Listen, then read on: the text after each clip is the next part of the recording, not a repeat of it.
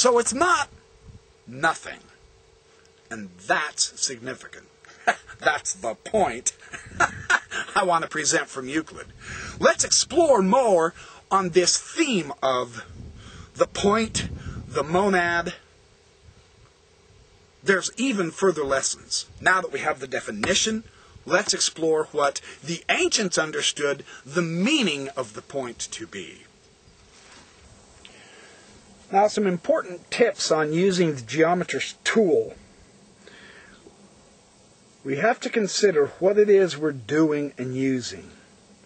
These three tools, the compass, the straight edge, and the pencil, they're ancient. And they're very important tools. They're found in various forms in most of the cultures. And of course, these were used by artists, architects, craftspeople. They're both practical and symbolic. Whether we use a metal compass or a string tied to a stick on the earth, these tools represent divine attributes. So the theme is, treat them with respect. Whenever we draw a geometric figure with these tools, do nothing unconscious. Don't just simply do, but be aware of each action that you perform with these tools. No act in geometric construction is trivial, and none of them are without profound symbolism and correspondence to the world's creating process. So the idea of the compass is one of the most astonishing tools that we can use to understand geometry. The medieval geometers, they contemplated the compass as an abstract symbol for the eye of God. In their worldview, the legs of the compass represented rays of light and grace shining from heaven to earth, from deep within us, outward, toward the periphery of our ordinary awareness. The compass has only one role. From a central seed point, here's some of the fascinating symbols. From a central seed point, the transcendent whole called the circle, it opens up a divine space of light, awareness, and potential configuration.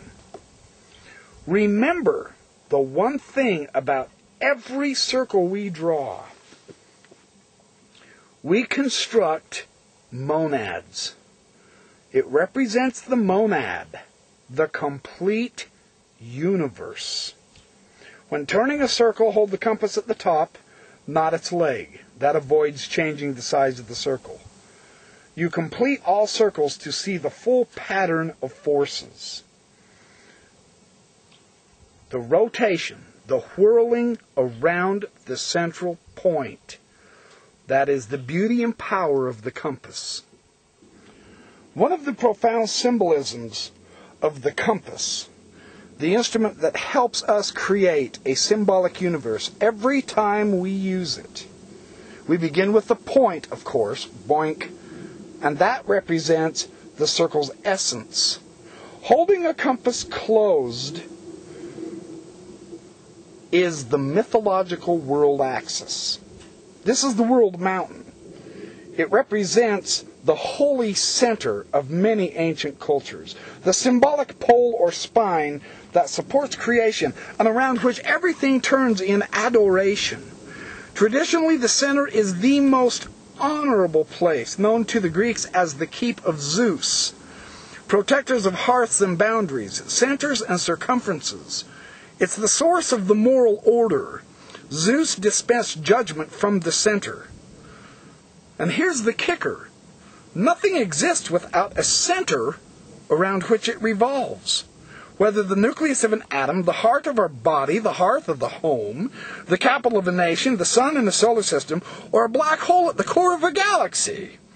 When the center does not hold, the entire affair collapses. An ideal or conversation is considered pointless, not because it leads nowhere, but because it has no center holding it together.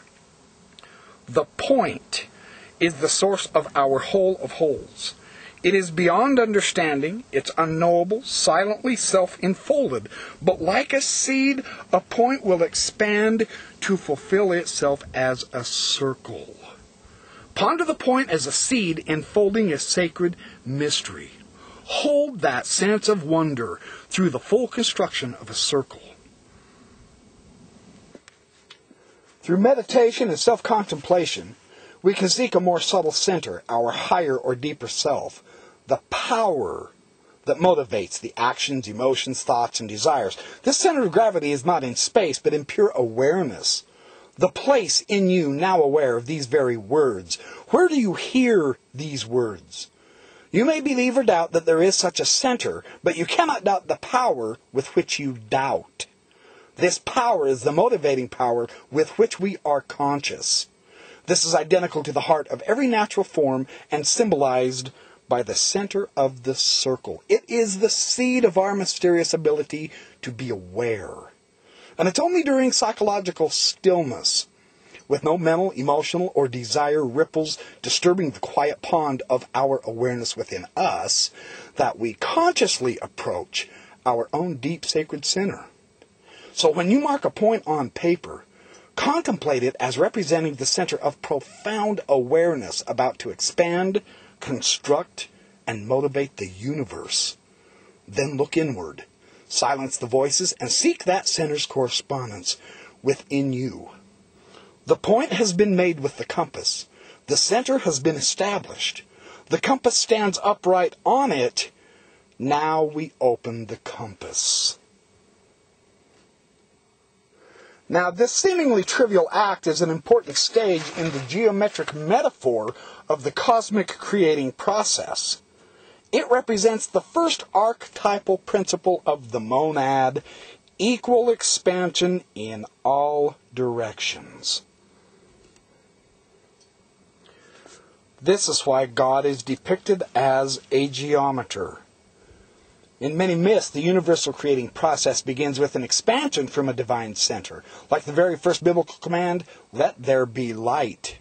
In Hindu mythology, the dimensionless Brahma speaks aloud the word aham, I am, a word made of the first, the middle, and final letters of the Sanskrit alphabet.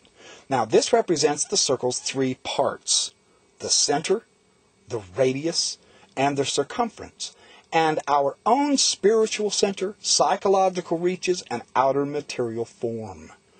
The opening compass represents the first manifestation of God's light and Brahma's voice, illuminating and vibrating the universe into existence as expanding states of self-awareness. This is what we call nature.